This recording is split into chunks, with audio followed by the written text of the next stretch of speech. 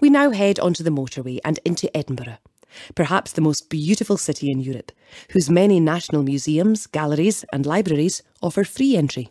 However, our first port of call is the district of Stockbridge, described as a curious mix of grandeur and romance more than 100 years ago, and the same can be said today.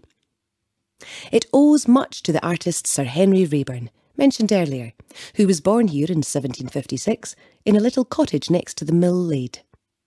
He was an orphan at 9 and attended George Heriot's school as a penniless inmate.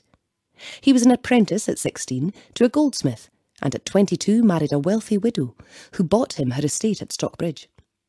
By 28 he was the best-known painter in Scotland and began work on the new layout of Stockbridge in 1813.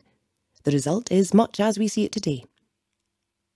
A few years later, in 1820, the fine arched entrance to St Stephen's Market was erected, as was the curious St Stephen Street, which is adorned with a busy array of antique shops, galleries and restaurants, much as it has been since its inception.